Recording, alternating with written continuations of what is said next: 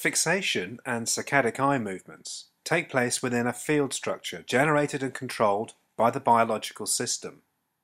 Both generation and control would appear to be dependent upon self-organising criticality, a state booted and awaiting the arrival of data from the environment to realise.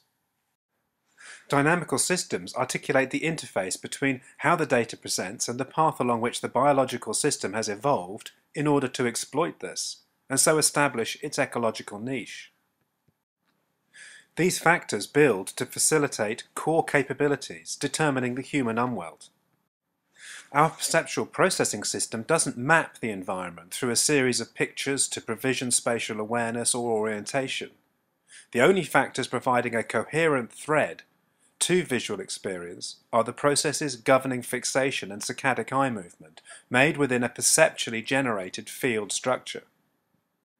We see the world in relation to ourselves. It's through these processes that we develop our ability to navigate the external world, identifying that perceptual orientation is not commensurate with the type of modelling that drives our current virtual reality and image-making technologies. It's impossible to overemphasize the significance of the self-generating field in the formation of perceptual awareness and hence experiential reality. It must hold the key to the issues of implicit spatial awareness, but also to perceptual stability. The field structure and mechanism would underpin multi-sense integration. Without it, we wouldn't function. Without implicit spatial awareness and proximity cues, we'd be prone in our ecological niche. The implicit data appearing in terms of fleeting comparative values sifted from the incoming sensory system.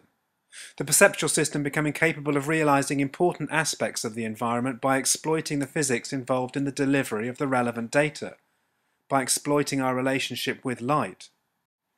The study of vision as vision reveals that this relationship is not comprehensively reflected in our current technologies or the records they produce. Activity at the retina would appear to exploit aspects of mesoscopic physics that we have still to fully comprehend. We'd need to consider mesoscopic physics to be seeding the two visual pathways with distinct data potentials at the retina, one based on intensity and the other on coherence or phase. To understand how perceptual stability is accomplished, we have to start with what we think constitutes the basis of the system involved in the formation of perceptual structure, and then investigate through that, working outwards towards the membrane with the external world.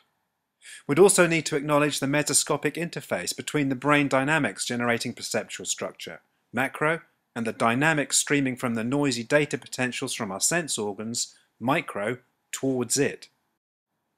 The manifestation of implicit spatial values within phenomenal field would be reliant on a constant flow of input and movement with respect to the environment. If movement were to cease, the spatial values currently presenting could not be captured or frozen in time as a freeze frame and continue to be meaningful to the organism. This particular form of spatial meaning would fail to transpose. An emerging value would have meaning only in relation to a dynamic change of state, both locally and in terms of the whole population. These values may not belong to our number system, in that they may not be fully discrete. Our current technology is entirely devoid of the field structure and hence implicit spatial values, so it presents stimuli for the visual system that will cause it to operate atypically. Current visual media looks flat and unreal, yet counterintuitively it's referred to as realism. So-called realism is characterized by paintings of everyday life executed in a photographic-like render. This photorealism is then described as naturalistic. Reality, that which we actually experience, is neatly covered off. We are in denial of implicit spatial awareness and the data structures involved.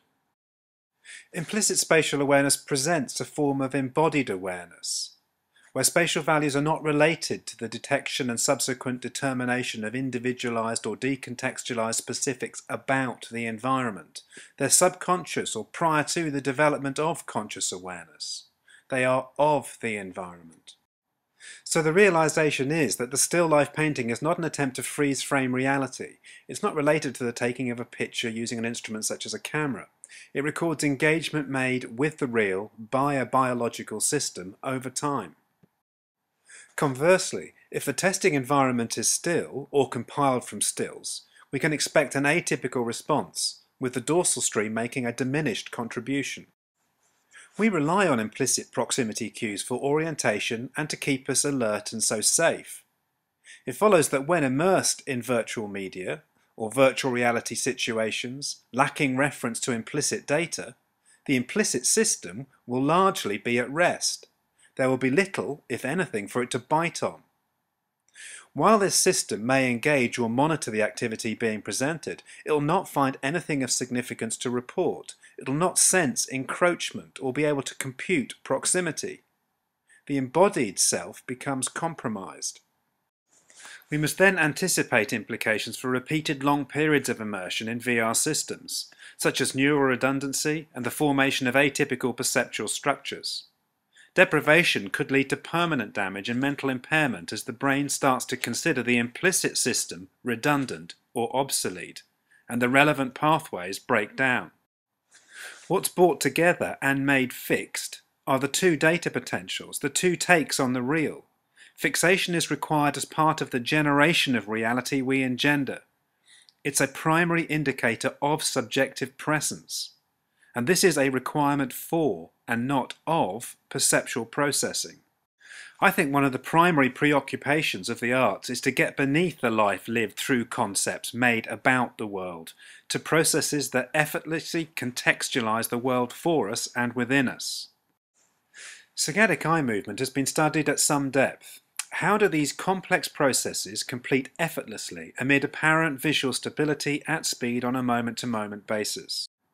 Saccadic eye movement can be explored at the experiential level, but the results in terms of paintings are going to be something of a mess. So much adjustment occurs within the phenomenon from one moment to the next, that even when studying a still life, I can't hope to render it all faithfully within a single image. This painting isn't going to work in pictorial terms, but that's actually the point. And this situation need not leave us with a negative. It'll perhaps serve to illustrate just how compromised we are by our current stimuli developed from prevailing third-party ontology and its instrumentation. We need to understand the processes, datasets and structures involved to get to grips with what's actually involved in an act of observation. Having explored perceptual condensation across phenomenal field, we can understand that any changes in fixation are going to be associated with updates to the degree of condensation attributable to all objects appearing within it. The same is true for the disorder values. Overlay and unresolved juxtaposition in the painting attributable to multiple fixations need to be articulated and not artificially resolved to satisfy pictorial convention. I'll revisit each fixation area to draw over the underpainting, marking these adjustments in contextual vision using different colours. So this coloration will obviously not denote perceived colour relating to the environmental setup. In this respect, I guess the painting will become to some extent a diagram. Around each fixation, I've made local spatial references. These show up in the rendering of the tabletop, for example. The collisions between the mismatching spatial renderings are rather nice, I think. Reminds me of the patterning appearing in Paris's cobbled streets, which I also happen to like. You will also encounter mismatches relating to my eye's aperture adaptations to different lighting levels in each of the fixation positions, but that's simple to account for in terms of fundamental optics. For those of you familiar with previous vision space presentations, I'm also choosing not to register the binocular stereo alternation zones, situated just outside central vision. This is just to remove one layer of complexity in the hope that doing so will add to the clarity of the points under specific investigation. I am, however, retaining the left and right eye demarcation along the centre line of each fixation, so central perspective convention is compromised. So vision space identifies that two independent systems are required for mind to formulate visual awareness, and these must be aligned. This alignment forms fixation. Surely this is why we use the word to describe the activity. We don't just focus upon something out there in the world, we coordinate data structures and their forms of attention around a locus that relates all the different factors. Imagine the difficulties that would ensue if this function were atypical and failed to set properly. The size of brush mark increases across the planes and curves presented by the objects with respect to their distance from the designated fixation points. The brush marks are also orientated away from the designated fixation points to provide an indication of the radial structure of the field. Each mark then holds a dual spatial reference, and hence a valid spatial coordinate when seen in relation to others forming in the field. The spatial values appear to form in groups or clusters, but does that appreciation derive from us attending to the depiction and illustrated values using our explicit processing system? Are we reading individual and then grouped values without proper consideration for what they mean in terms of implicit awareness? We should be sensitive to this when considering neuronal receptive fields, the way they overlap, and correlate population firing. I'm not painting leaves, and neither is Cézanne. Spatial awareness appears to involve the formation of sets and groupings without recourse to measurement or conceptual understanding relating to line, edge, or form. The system simply unfolds and presents. The painted 3D mosaic is actually very anodyne. The actual visual data is noisier. The vision space 3D disorder algorithm is more subtle and can be tuned to be quite unobtrusive and so more naturalistic. While the system provides a relatively weak spatial impact in reproduction, we are highly tuned to this grain and reliant on its function. Fixations are made in terms of subjective perceptual space, i.e. within vision space, and not in terms of the geometry of optical projection, the rectilinear propagation of light rays, or central perspective. So an intuitive record consisting of multiple fixations won't add up in terms of mapped environmental space. Spatial awareness is dependent on the navigation of the embodied, condensed experiential space of the phenomenon. The various branches of the plant belonging to the three individual fixations made on the flower heads would converge at the pot. However, they don't arrive in the same place in the overlaid experiential records. In fact, the pot has to be referenced in 4 positions, one for each fixation.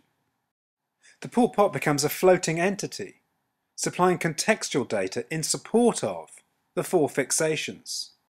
So the saccades don't take place in a mapped pictorial geometry related to either central perspective or optical projection. It's not that we somehow manage to perceptually mask multiple changes in terms of pictorial content. There's actually only one constant, the field structure, and we address the world in terms of the way it updates. Why don't we notice all the updating taking place as we make fixations? Because we don't make any pictorial records to track change. There are no frames. When we make a new fixation, what happens? What's the status of awareness during a saccade? What happens to the implicit and explicit takes on the real? To visualize this process, I think it's helpful to acknowledge the protagonists involved. Mind, in control of the attractor, together with implicit and explicit takes on the real.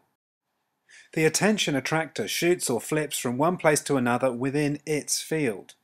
The attractor doesn't move through environmental space, it moves through the condensed perceptual space.